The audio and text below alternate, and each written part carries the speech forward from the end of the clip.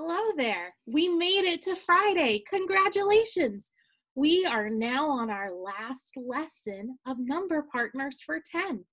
And then after the lesson, you're going to be able to practice by doing an iReady lesson on your iPads. Are we ready to begin? I think so. Here we go. Number partners for 10, part 5. All right, we got 2 problems to solve. Last time we drew tallies, and I think that worked pretty well for this presentation. So for our first problem, we're going to use some tallies. It says blank plus 9 equals 10. Blank, or 10, equals blank plus 2. So these are 2 separate problems, so we're going to draw some tallies to solve this problem. I'm going to draw 9 blue tallies. Count with me. 1, 2, 3, 4, 5, 6, 7, 8, 9. All right, now I need to, so if this is 5, I need to turn this one into another 5. So I'm going to take 1. Now we have 10. So 1 plus 9 equals 10. We have 5 here, and now we have another group of 5. And we know that 5 plus 5 is 10. On to number 2. I need 2 green tallies, and then we need to find the missing addend. So 2. Now I'm going to count on in my head to see how many yellow I need. So 2, 3, 4, 5, 6, 7, 8, 9, 10. So how many yellow tallies do I have? I see 1, 2, 3, and 5. 3 plus 5 is 8. So 10 equals 8 plus 2. Now let's look at the next problem. I noticed something. We have to take away 10 of something. So 10 minus what equals 6? I'm going to draw 10 tallies and then, or 10 dots, and then we'll take away 6. Here we go. 1, 2, 3, 4, 5, 6, 7, 8, 9, 10. All right, now we need to take away 6 of them to find out the missing addend. You could also use your fingers if you would like, and if you have 10, you could put 6 down and see how much is left over. All right, let's take away 6. 1, 2, 3, 4, 5, 6. How many red dots are left over? Let's count to find out. 1, 2, 3, 4. And we know if we took away 4, 1, 2, 3, 4, there would be 6 red dots with gray or black lines through them. 1, 2, 3, 4, 5, 6. Perfect. All right, the next one is an addition problem. 10 equals blank plus 5. Let's draw 5 blue dots.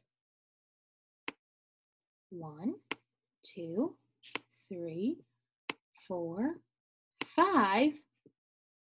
And I'm going to see how many more we need to make 10. So 5, 6, 7, 8, 9, 10. Look at that. 1, 2, 3, 4, 5. 5 blue dots plus 5 green dots equals 10. Nice work. Let's move on. All right, here we go. This is problem number 1.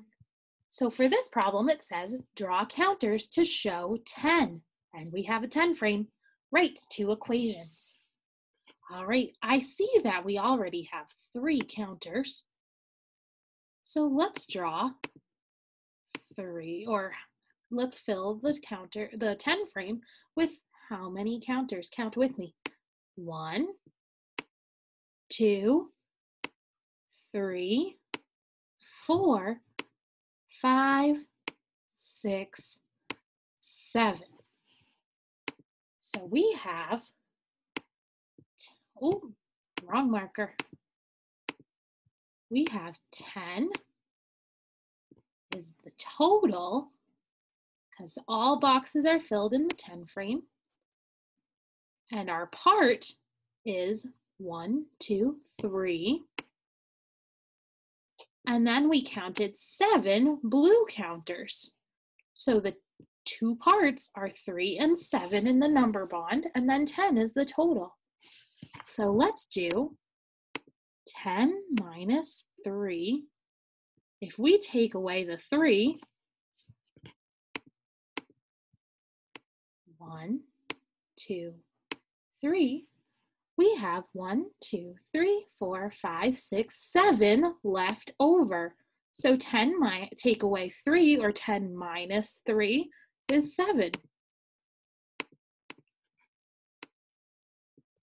Now let's try 10 take away 7.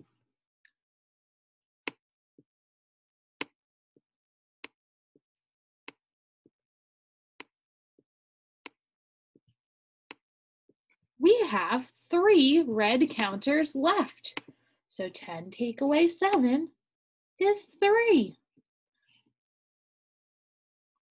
Notice how the partners for 10, 3 and 7, swap places in the equation. When we take away 7, the answer will be 3.